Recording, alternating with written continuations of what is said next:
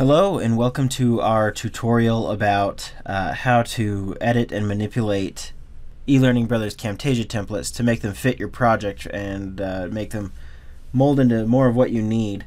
What I've got here is the Space theme. It's the theme that you can get from eLearning Brothers called Space.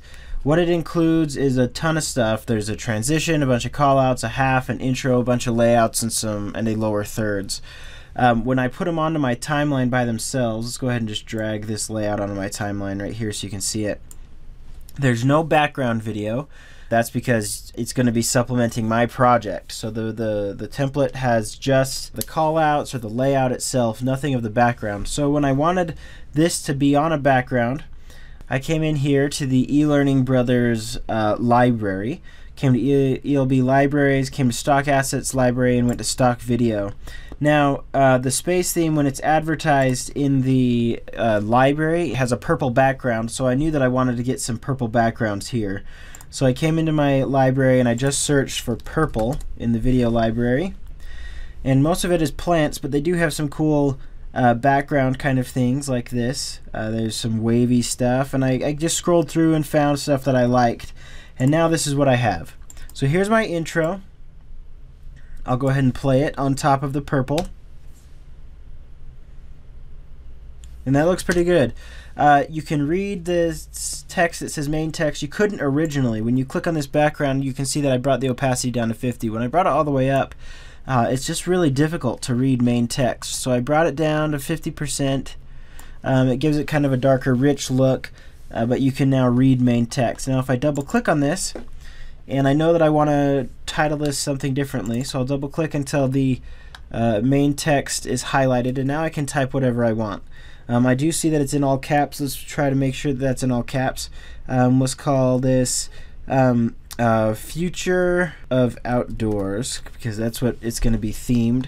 It does go outside of that square, so I can either shrink it to make it fit, or I can decide to just go outside of those constraints. I'm going to hold down Control and drag it to the side. Okay, I like that. That's not bad. Let me double click on these, and I am going to make them a little bit smaller. Whoa, not that small. Right to that there. And let's see what that looks like if I want to make it black. So we'll highlight those, click on this color box, we'll make it black.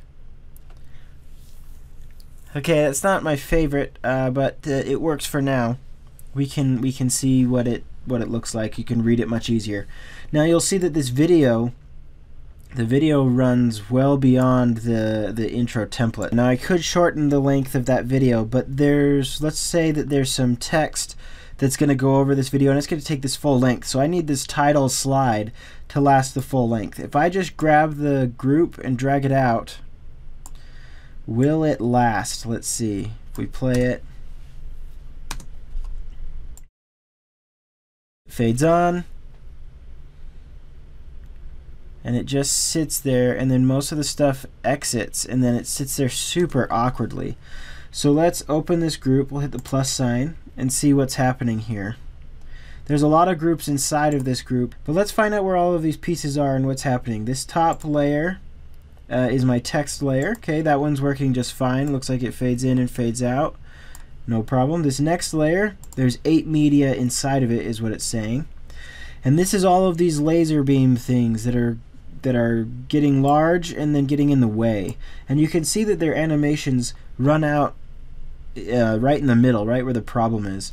So what I'm going to do is I'm going to click on these animations, and I'm going to hold down the Shift key, and I'm going to select each of these animations so that they're all yellow. And now that they're all yellow, I'm just going to click and drag them over here to the end where they should be. But I do want them to animate the entire time. So once again, I'm going to grab these larger animations. We're going to select each one. And they have different lengths, and that's okay. Now that I've got them all selected, I am going to make them longer. Now you can see that the bottom ones, where there's a difference in their length, they are staying in that difference of length, which is great. I like that. We'll drag it right up to the edge. So now these are going to grow slowly, but they'll continue to move all the way until they grow and then explode off of the screen. So that fits. I can now shrink this group And we know that that works. Are there any other animations I need to worry about? Yep, this one has the same exact problem. Now I know how to do that now. I can just select these all, move these to the end, select these all, and grow them to the end. Perfect. And then we'll check this last group, see if there's any animations in it that need to be moved. Yep, there's some animations here that happen right in the middle that should probably happen at the end. So I'll drag those down to the end as well. Now I can highlight that all, click group, and then just to be safe, put that transition back on it, the fade transition. If I put it right in the middle, then it puts the transition on the beginning and the end. Now let's play through that. I'll make this a little bit bigger so it's easier to see. So it animates on, and everything keeps moving. Everything animates all together, all throughout this title, and then they all animate off together at the very end. That looks great. So that's how you would make it longer. Just dragging the group to be longer doesn't always fix your problem. You have to come into the groups and move them all together. However, they are organized, so it should be easy to find what you want to change. Next, I have this video footage of my friend Taylor giving us a description about, let's see, what was the title? The future of outdoors. So he's talking about some outdoor activities, and we're going to have a half title come on to support what he's saying. So I'll take the half. I've already drug it on here, and when the half plays, the half is on the left side. Look right here. You can barely see it. It's being covered by him, and I've got my my design here. Now I could flip Taylor's video and flip everything, but I really want that text to come up on the right. Because what Taylor talks about is left and right specific things, and if he says you use the left hand and then he holds up his right hand, it's going to be weird. So what I'm going to do is I'm actually going to mirror the entire group. Right here you're going to use rotation and the y-axis and do 180 degrees. So now that's flipped, and I can drag it, whoops, wrong one. I can drag this over to the right side now. And there we go. So now it's on the right side. It looks how it's supposed to be, except that my half title text is now backwards. So I'm going to double click until I get to that text box, and it's right here. It says text Lato regular. Come into the video properties, and I'm going to flip it as well, 180. And so now half title shows up correctly. So when we play this video, that stuff animates out from the right side, plays the half title, and then animates out to the right again. Once again, we have the same problem where it is not showing it's not showing during the duration of his conversation. So I'm going to have it come over here. I'm going to drag the group out as long as I want it to be. It's going to be about right there. And then I'm going to just hit the plus to look at what's inside that group.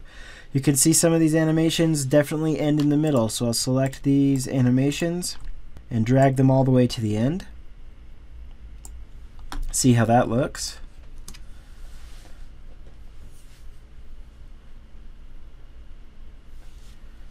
Okay, it looks like stuff stops moving and the text goes away. You can see our text ended early, so I'm going to select those both and make them longer, come to about right there. And then I'm seeing some other groups in here. Let's open up the groups. And once again, we have the same thing that we had with the intro. So I can select these three, move them to the end, select these three, make them long so that they'll animate during the duration. Let's try this other group. Same thing, select them all, drag them to the end, select these ones, everything that's inside of the group. This one is not part of the group. Make it longer all the way to the end. Okay, now let's play through it and see what it looks like. They animate in, and they animate more slowly, but everything continues to move the entire time.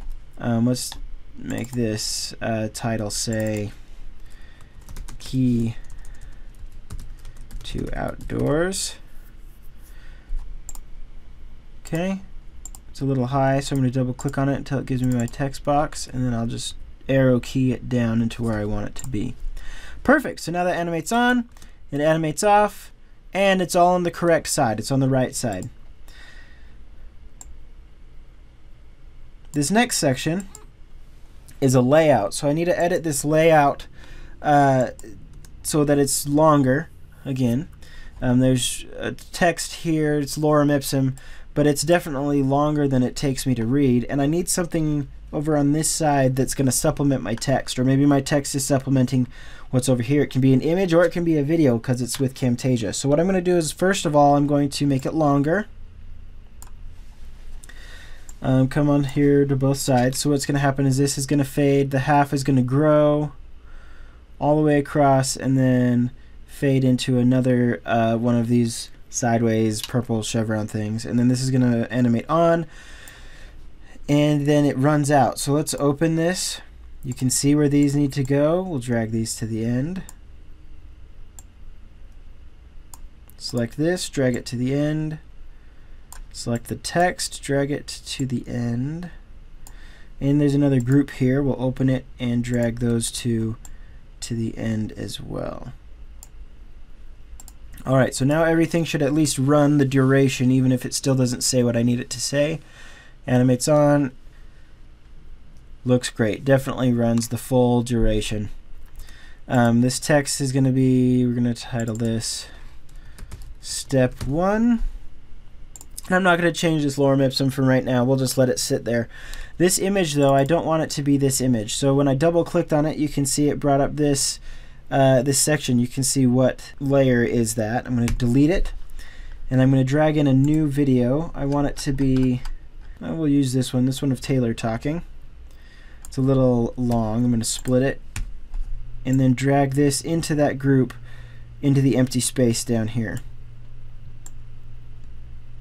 Okay, now I did like it in that smaller restrained area, so I'm going to hit this crop button, and I'm going to crop the image of Taylor down, the video of Taylor, down until it fits inside that space where the plant image was, right about there. Now to make it really pop out and feel separate, I'm going to click the visual effects and border, and I'm going to drag that onto Taylor's image here. And I'm going to grow the thickness of that border to its max, to a 10. So that separates it pretty good. When you push play, his video is right there. He talks so nice and comfortable, and it's featured. It needs to animate on and off, however. So we know how it did before. I noted that, so we'll drag it off screen here. Come into animations, put down a custom animation, and then place it where it's supposed to be at this point, which is here. And then I'm just going to hit restore here at the end so that it animates off with the others in the same exact direction. So now when I play it, it animates on with the rest of the template. It's loading a little bit here. It plays, step 1 comes in. All of this now runs the full duration that it needs to run, and then it animates off the screen. So that's great. One other thing I wanted to show you guys was the transition template here. This bubble transition, I want it to bubble up from the purple and then bubble over to Taylor. Now when I just drug it on and put it right on the middle, it did not work correctly. So I have to look at this transition a little closer. I'm going to ungroup it. And I see that the point of whiteout is right here towards the end. All of these animations come together, but the point of whiteout is here at the end. So that being said, I'm going to shorten this purple one quite a bit because I don't need it to sit there for very long. Put Taylor's new footage here. And now I'm going to drag it to where I think that white section is. In fact, I know the white section is right there. I missed it just a little bit, so I'm going to push it forward. And now that white is going to pop right in the in-between. So now when I play this transition, those bubbles come up, and then it pops to the white and then switches. Now those bubbles are popping up and getting in the way of my purple. Now I don't want to have to sit on the blank purple for too long just to watch the transition. So I want this transition to happen faster. If I just shorten this group like this, then when we get here, it's just popping those bubbles. They're just suddenly there because all we did was crop it. So I'm going to Control Z out of that. We're going to open up this group, and once again I'm going to select all of these long animations that make those bubbles do what those bubbles do. So we'll select them all. Now that they're all selected, I'm going to just grab this handle here at the beginning and I'm going to shrink it. And they all shrink together. They stay where they're supposed to be relative to one another. We'll shorten it to about there. You can see that this is the point everything's starting to animate off and these bubbles are now just starting to come up. That works just great. So now I'm going to put my timeline here so I know where the bubbles start to animate in. Come back out of the group and then drag that group length down to where my scrub bar is. Now when I push play, those animate out, the bubbles pop up really quick, and it flashes over to C. Taylor over on this side. That's how you make that transition shorter. So hopefully that has helped you with knowing how to manipulate these templates to meet your needs. It really wasn't that long. It was easy to jump in and edit those to be longer or shorter, to replace them with my footage, my images, and to find out how to supplement them with stock assets. Let me know if you have any other questions. Let me know if you've ever used the space theme. I'd like to know some people that have worked on the space theme, and we might be able to feature some of your content. So go ahead and send that information to me, and we'll talk to you later. Thanks.